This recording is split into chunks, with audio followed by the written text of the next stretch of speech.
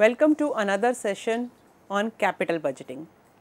In previous session, we have discussed the non-discounting techniques of capital budgeting. Now, in this session, we are going to discuss the discounting techniques of capital budgeting. In previous session, we have seen how payback period is calculated and how accounting rate of return is calculated. But now, we are going to discuss how net present value is calculated. Okay. This is one of the most important topic under the topic of capital budgeting. Now, what is net present value? This net present value actually forecast cash flows of investment project on realistic assumptions. It is the one which actually gives us the appropriate discounting rate that should be identified to discount the forecasted cash flows. Okay, what was missing in our previous class, that means we were not discounting the cash inflows in the previous non-discounting techniques, but now we are going to discount the cash flows as well in this technique. In this case, the appropriate discount rate is the project's opportunity cost of capital, and the present value of cash flow should be calculated. So, the project should be accepted if the NPV, that means net present value, is positive, or I can say it is more than 0. The net present value should be found out by subtracting present value of cash outflows from present value of cash inflows. Okay. So, we first need to convert all the cash flows into present terms, okay, whether it is cash outflow or it is cash inflow. Now, by subtracting cash outflow from total cash inflows, now we are going to get inflow in number of years. So, from the formula that is visible on the screen, we can see that NPV is equal to, in the bracket, the C1 divided by 1 plus K plus C2 divided by 1 plus K raised to the power 2. This is how we have converted the cash inflows that we are receiving year after year into present value term. Now, by adding these value, we get the present value of total cash inflows, and now from total cash inflows we will deduct or subtract cash outflow, okay, and this can also be represented in the form of the equation which is given on the lower side of the screen, okay. And this value, the amount that we are going to get from this is our NPV, net present value. So, when we consider the acceptance rule of net present value, so we are going to accept the project when the NPV is positive. Now, this is the case where we have only one single project and we have to decide, okay, whether we should accept or reject. So, if the NPV is positive, we have the opportunity to accept the project. But if the NPV is negative, we can or we should actually reject the project. But in case the NPV is 0, so it is up to us whether we want to accept or reject the project. Okay. So, this is the case when we have only one project and we have to take the decision. Now, what if we have multiple projects? So, in case of multiple or mutually exclusive project, so we are going to accept the one with the higher NPV. Okay. So, the project which has the highest NPV should be ranked first, second one is ranked as second, and this is how we can rank the projects using NPV as well. Now, let us see the application of the concept of NPV with the help of this example which is visible on the screen. We need to calculate NPV of an initial investment of rupees 2 lakh, for which the net cash inflow is 60,000 every year for 6 years. We are assuming cost of fund, cost of capital to be 8% in this case. We have to suggest that project is acceptable or not. So, from the example you can see that this is the clear case of equal cash inflows, because this company is going to receive 60,000 for 6 years, the similar cash inflow for the 6 years. Now, let us see the solution, how we are going to solve this example. So, our cash inflow need to be converted into present terms and our cash outflow is already in present term. So, cash inflow, that is, you remember the concept of PVAF that we have discussed in time value, in the case where we have discussed time value of money. If not, please refer to that video where we have discussed the concept of PVAF. Using the concept of PVAF, we can calculate the value of present value of cash inflows. So, here cash inflow of 60,000 for 6 years at the rate of 8% is equal to 60,000 multiplied by PVAF, present value annuity factor, because 60,000 is the similar amount that the company is receiving year after year. For 8%, 6 years is 4.623. Now, we multiply this value with 60,000 and the present value of cash inflow is 2,77,380, whereas the present value of cash outflow is 2 lakh rupees. Now, NPV is present value of cash inflow, that is 2,77,380 rupees, and we are going to subtract present value of cash outflow, that is 2 lakh rupees from this. So, the NPV, net present value, is rupees 77,380. Since the NPV is positive in this case, we will clearly accept this project. Okay. So, this was the case where the cash inflows were equal. Now, what if the cash inflows are not equal or unequal? Now, let us see one example of unequal cash inflows for NPV as well. In this case, we need to calculate NPV if initial investment is rupees 10 lakh, the life of the machinery is 5 years. Now, is it feasible to buy this machinery or not? This is what we have to decide. The cash flows for the coming years will be visible on your screen on the next slide. So, we can see from this table that the cash outflow is 10 lakh rupees at year 0, that means now in present. Cash inflow for first year is 2 lakh, for second year it is 2 lakh, for third year 3 lakh, for fourth year also it is 3 lakh, for fifth year it is 3,50,000. So, the cash inflow is different in different years. Okay. And the cost of capital in this case is 10%. Right. Now, we have to analyze this project. What we will do, now we have to again calculate the present value of cash flows. So, in this case we will prepare a table. Now, the table might be visible on your screen by now. So, we can see that for year 0 the cash outflow is 10 lakh. Since it is outflow, so we can write this amount in bracket. Okay.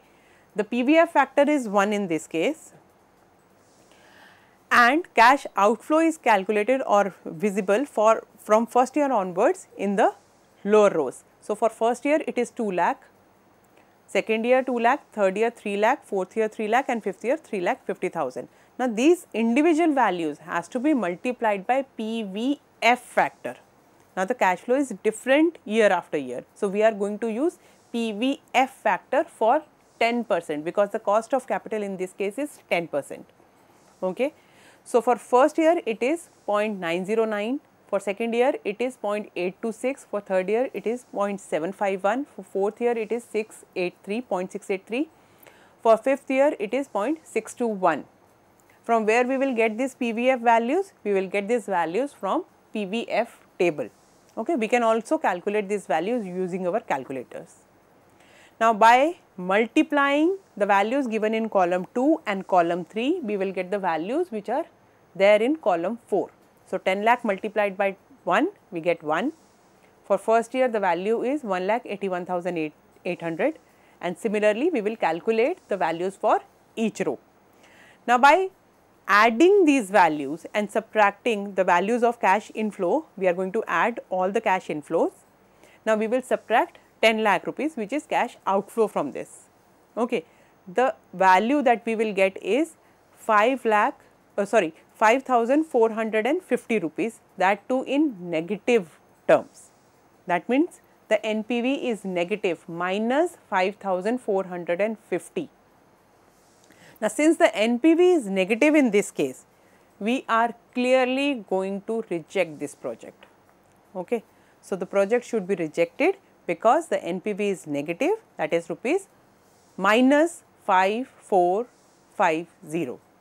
So, this is how we decide using NPV whether we should accept the project or we should reject the project. Now, when I talk about the advantages of NPV method, the best thing is it is considering time value of money. It is considered as a true measure of profitability, and the values that we are going to receive, suppose we have more than 2 projects. So, the values that we are going to receive for project 1, project 2, project 3, the NPV values, we can add these NPVs value. So, this is also one of the advantage that the values are additive in nature, values of NPV. Now, what is the advantage? Suppose I have 10 lakh rupees, now I have 3 projects to choose from, okay. But one project is costing 5 lakh rupees, another project is costing 4 lakh rupees, and the third project is costing 3 lakh rupees. But according to my budget, I can choose only 2. So, I will calculate NPV for all the 3 projects and I can choose any 2 projects out of this, okay, considering the amount that I have with me. So, this is the biggest advantage, another advantage I can say for NPV. But again, it has certain limitations as well, like the cash flow estimation is involved. So, if we are making mistake in calculation, any kind of calculation, or if we are not getting the amount of cash flow correctly, the value of NPV will be wrong. Now, another disadvantage is we need discount rate for this, and sometimes it is difficult to determine the exact discount rate.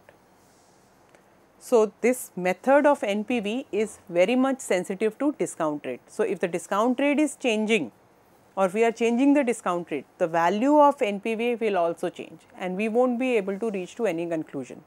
So, these were the limitations of NPV. Another method that of discounting technique we have is internal rate of return method. Now, internal rate of return, we also call it IRR, is the rate that equates the investment outlay with the present value of cash inflow received after a certain period of time. This also implies that rate of return at which, or we can call it that discounting rate at which our NPV is 0. That means we are in such a situation where our profits are equal to our expenditure. We are in the situation of no profit, no loss. Okay, so that rate of return where our profit, our net present value is 0 is called our IRR. IRR can be calculated using the same formula of NPV with a slight change, that our cash flow which in case of NPV which were on right hand side earlier, we will take it to left hand side now. Why? Because IRR is that rate of return at which our cash inflows, present value of cash inflows is equal to present value of cash outflow. So, from the formula which is visible on the screen, in the very first equation, the topmost equation, the R in the denominator is our IRR. This is what we have to calculate in this case, okay. And this R value should be such that which makes our left hand side and right hand side equal. That means our NPV is 0, right. So, when I consider the acceptance rule of IRR, we will accept the project wherever our R, IRR is greater than K, K is our cost of capital. We will reject the project when our R is less than K, and again we may decide, may accept or may reject the project when our R is equal to K, right. Now, let us try and understand the concept of IRR with the help of one example. The example is visible on the screen. Now, a firm is evaluating a proposal, the project that costs rupees 20 lakh, and it has the equal cash inflows of rupees 5 lakh at the end of each next 6 years. There is no salvage value of this project and the cutoff rate is 12%. The standard rate of the company is 12%. We need to find out the value of IRR. Okay. For finding the value of IRR, we need to calculate the values of NPV. For NPV, we need R, okay, rate. That rate that we need to choose, it is not given in the question, So I am choosing or I am considering 12% here. This is the random value that I have picked, okay, for calculating NPV. You may take it as 10%. So NPV at the rate of 12% is calculated here and the value is visible on the screen, where 5 lakh, which is the cash inflow and it is a regular cash inflow, it is multiplied by PVAF value, okay, present value annuity factor. The value of this PVAF is taken from PVAF table for 12%, okay, and the value is 4.111, okay. 5 lakh, when I am multiplying this value with 4.111, the value is 20,55,500. Now this is the present value of cash inflow. I will subtract the value of investment from this, which is 20 lakh, and the value that I will get is 55,500 rupees. So the NPV value at 12% is 55,500 rupees. Now since this is a positive value, but what I need IRR is such that, should be such that our NPV should be 0. So I have to make our NPV 0. Now what will I do? I will increase this R value so that my NPV will be reduced. So next I will calculate NPV at the rate of 13%. Okay, in the similar way like I have calculated NPV at the rate of 12%. So the NPV, when it is calculated for 13% rate of return, the value is minus 100. Okay, it is not 0 at 13% as well, it is minus 100. Okay, so it shows that our IRR is somewhere between 12% and 13%, and it is more on the side of 13% only because it is giving us value minus 100, which is little more than 0. Okay, but I need to get the exact value of IRR, which is between 12 and 13%. For this, I will do a process, we call it interpolation. Okay, how I will do interpolation? I will place the value here in one equation which is visible on the screen, and I will calculate IRR. So our IRR is equal to 12%, which is the minimum amount or the lesser amount of R which I have used. So 12% plus 20,55,500, which is the present value of cash inflows at the rate of 12%, minus 20 lakh, which is the value of investment. Now this whole amount will be divided by 20,55,500 minus 19,99,000, which is the present value of cash inflows at the rate of 13%. Okay, and this whole value of the equation will be multiplied by the difference of R that we have used to calculate these two NPVs. Okay. Now if you have started solving your question from 10% and the next NPV that you have chosen is 15%. So the difference will be 15 minus 10, that is 5. We have to multiply the whole equation by 5. Now because here what I have done, I have taken 12% and 13%, the difference is only 1. So I will multiply the whole equation by 1. Now by solving this equation, I get the IRR value, which is 12.98%. My standard rate was 12%, my IRR is 12.98%, which is more than my standard rate. So since my IRR is more than the standard rate, I will accept this project. Okay, this is how we take decision using IRR method. The last method here is profitability index. Now this is the ratio of the present value of cash inflow, and this is calculated at the required rate of return to the initial cash outflow of the investment. Now PI or profitability index can be calculated with the help of this formula. Okay. So instead of now subtracting cash outflow from the cash inflow, we will divide cash inflows by present value of cash outflows. Okay. So again there is just a slight change in the formula that was considered under the case of NPV. So when we consider the acceptance rule for PI, we will accept the projects when PI is greater than 1. We will reject the project when our PI is less than 1, and we may accept or reject the project if PI is equal to 1. But the project with the positive NPV will have a PI greater than 1. Okay. And when the PI is less than 1, that means the project's NPV is negative. Okay. Now, let us try and understand with the help of one example. Now, here we have two computers, computer A and computer B. The cost of computer A is 56,000, cost of computer B is 60,000.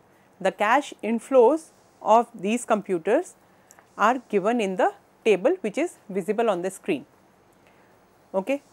In the first column, we have number of years because the life of the computers is 5 years. In the second column, we have cash inflows from computer A. In the third column, we have cash inflows from computer B. We need to calculate profitability index when our cost of capital is 10%, right. Now, we will see the solution of this problem. First, we will see the case of computer A. So, I will pick the values from the table which was given in the question from the first two columns, where we have year and the values or cash inflows of computer A. I will use present value factor to convert all these inflows into present value term. So, PV or present value at the rate of 10%, the values are derived from the table and present from the PVF table and presented here in this table. Okay. So, in case of first year, the value is 0.909, and similarly we get the values of 5 years. Now, we will multiply the values which are given in second column and third column to get the values in the fourth column, that is present value of cash inflows from computer A. So, in first year it is 12,726, similarly in second year it is 13,216, and this is how we calculate the values for all the 5 time periods. And we will add these cash inflows for all the 5 time periods, and the total value, or I can say the total value of present or the total present value of cash inflows from computer A is 68,645 rupees. Okay. While the investment was 56,000, this is summation, this is the cost of computer which was given in the question. From this we will calculate our PI for computer A, which is equal to cash inflows, that is 68,645 divided by cash outflow, that is 56,000. So, PI in this case is 1.225. Using the same method, we will calculate the PI for computer B. We derive the values from the question in column A, column B. We use the PVF factor for 10% in third column. By multiplying the values in second and third column, we get the values in the fourth column. And the total value, present value of cash inflows from computer B will be 71,521. By dividing this value by the cash outflow, that is 60,000, which was the cost of computer, we get the PI value which is 1.192. Okay. So, PI from computer 1 is 1.225, PI from computer B is 1.192. So, both the machines or both the computers are acceptable in this case because the PI is more than 1. But if we have to choose one out of these two, we will choose computer A because computer A has better PI than computer B, right. This is how we decide or we take decision on the basis of PI method of capital budgeting. The advantage of PI method is that it considers all the cash flows, and also the concept of time value of money is applicable. But again, the limitation is we need to calculate or we need to have all the cash flows. If any of the cash flow is missing or wrong, we will not be able to reach to the right conclusion. There is one more method, we call it discounted payback method, which was not mentioned in the beginning, is also part of discounting techniques. It is similar, exactly similar to the payback period that we have calculated under non-discounting technique, with the only difference that the cash inflows need to be converted into present value. We need to apply the concept of time value of money. The calculation, the estimation, the way, everything is similar to payback period. The only difference is we convert the inflows into present value terms before calculating our payback period, right. So, these were the methods, of capital budgeting, these were the techniques based on which we take the decision, investment decisions, which are the most crucial decisions to make, okay, in terms of finance. So, as we conclude our lecture on capital budgeting today, let us quickly recap what we have discussed today. Now, capital budgeting is a fundamental process that businesses use to evaluate potential major projects or our investments, right. Now, by analyzing these projects, companies can make informed decisions that maximize their long-term profitability and the value. We understood today what is capital budgeting, and we explored various non-discounting and discounting techniques. Okay, under non-discounting techniques, we have discussed payback period method, we have seen accounting rate of return. Under discounting techniques, we have seen NPV, net present value method, IRR, internal rate of return method, profitability index method, and a glimpse of discounting payback period method as well. We have also discussed, we have done numericals based on these methods as well in today's class to have the clear understanding, to see the application of these capital budgeting methods. So, in summary, in nutshell, the effective capital budgeting ensures that resources are allocated efficiently, risks are managed, and strategic objectives are met. As future managers and financial analysts, mastering these concepts will empower you to make decisions that derive growth and sustainability in your organization. So, thank you for your attention today, and I encourage you to continue exploring this vital area of finance. Happy learning.